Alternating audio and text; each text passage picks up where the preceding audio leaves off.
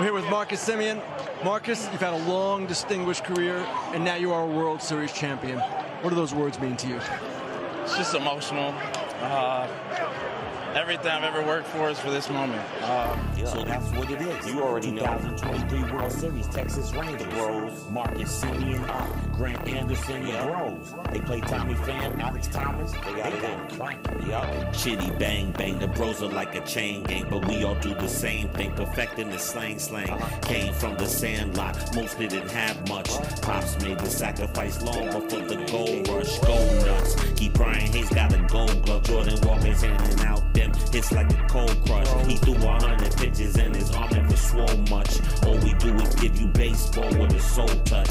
True diversity is just what we strive for. The black blue sausage with a stats by the side door. An on-base percentage that the killers would die for. I'm not fading out. We don't do Brady Sizemore. Congratulations, Texas Rangers, first World Series in franchise history. I'm just very, very, very proud of my son. Even more excited about what he hasn't accomplished yet, because I know he's gonna get there.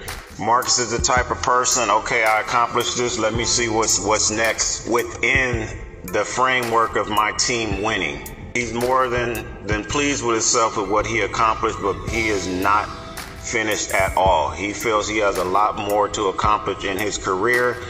He just wants to be a part of a winning organization, a winning team, and he wants that to be a part of his legacy. So again, I'm very proud of my son, and just as his motto, just like my motto, is keep grinding, we not finished yet.